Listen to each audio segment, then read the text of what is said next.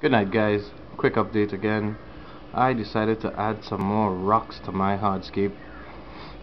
So I got some of these nice brown rocks here, and I was able to add them in, and that allowed me to make some more caves for these guys, and they're kinda swimming into it. The Borleyi are looking good. This one has a little nip fin, but that was from the initial adjusting phase. This guy actually came with a nip fin because he was in a tank full of other Mbuna, and he was the only guy in there, so he was kind of busted up from that.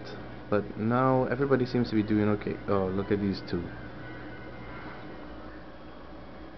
Well, they always have their little squabbles in and about. Here's Daddy. He's looking good as usual. Really colored up. I'm gonna do a pass on my tank so you guys could see.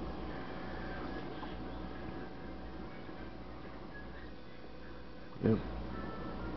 There's that new guy. I don't know what he is still. Kinda blue, kinda yellow. I'm thinking he's a hybrid. And everybody's just kinda chill. This little girl, she's just chilling. Okay, she's up and gone.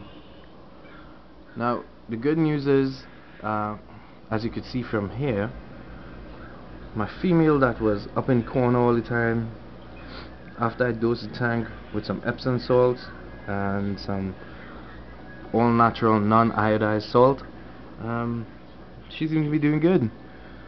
She was probably constipated, I don't know. The Epsom salts is a natural laxative, so I guess it helped her out. I still have this holding female here. She's good. She's holding. If she would turn, oh well, she turned the other way. And my red zebra, he's been trying to mate with everything in this tank, unsuccessfully. Poor guy. I think I really should get some of the red zebras and put them in here with him.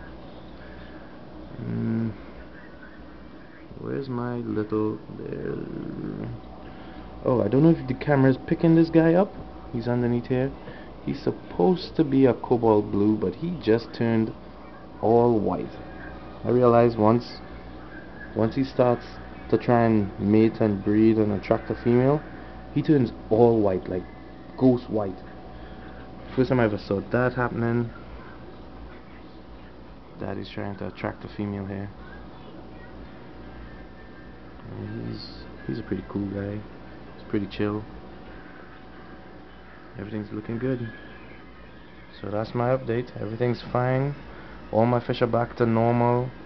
Everybody's good. Nobody's sick. Oh, look. So you can see what I'm talking about. He's white. It's now starting to get back a little blue. Probably because the masonite was harassing him. But he's a pretty guy. He's a pretty boy. There's my subdominant male in the tank.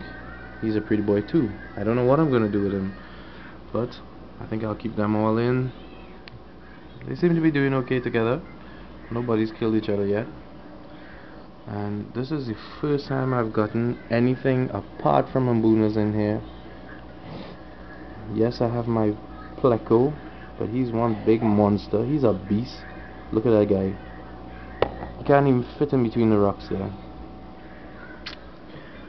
Oh well, I'm hoping that these guys do okay in this tank. They seem to be doing okay, so I hope they continue.